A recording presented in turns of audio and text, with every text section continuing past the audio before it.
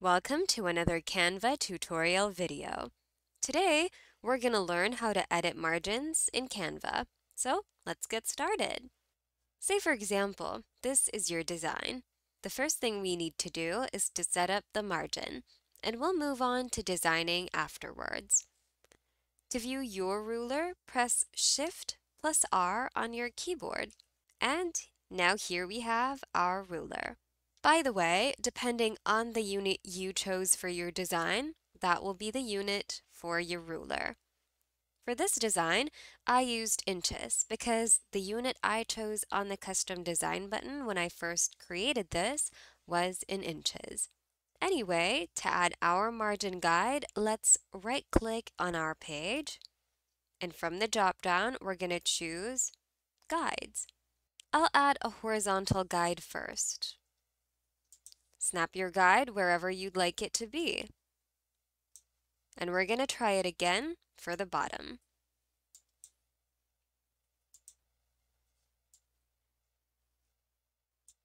Now let's add our vertical guides.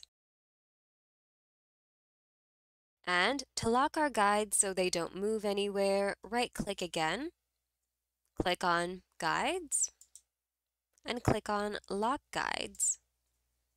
Now, to add our margin, you can simply use either a line element or a graphic element of your choice and place those according to the guides we made.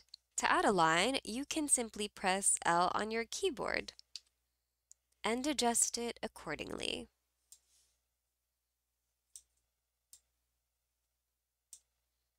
I'm going to duplicate it and place one at the bottom. I'm going to duplicate one again, rotate this to 90 degrees, and extend it. Duplicate it and place the other one on the other side. To edit your border, you can click on the line, and the toolbar above will appear where you can edit the color of your margin, the weight of your margin, as well as a couple of other simple designs. If you like, you can add designs for your lines and point, or even curve it by playing around with the buttons here on the toolbar above.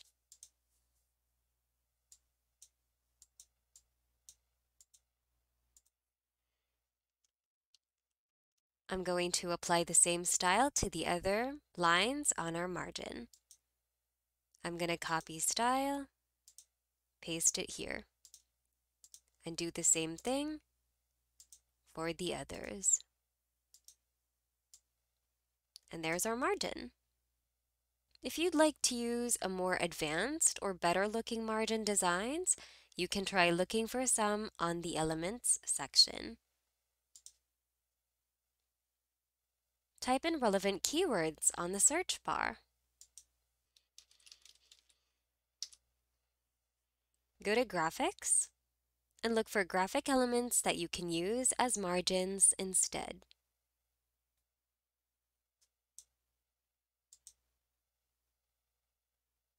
Take this one for example. You can change the color of your graphic element over here on the toolbar above. Change it to whatever color you like.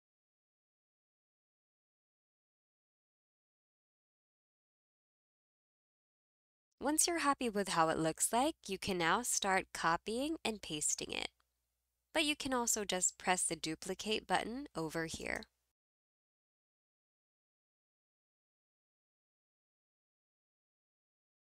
You may need to zoom in sometimes to properly place your elements. And if your elements don't fit, you can crop it instead.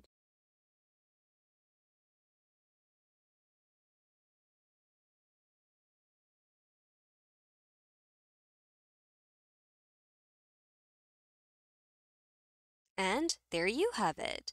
Thank you so much for watching today's video, and thank you also for your feedback on our previous videos.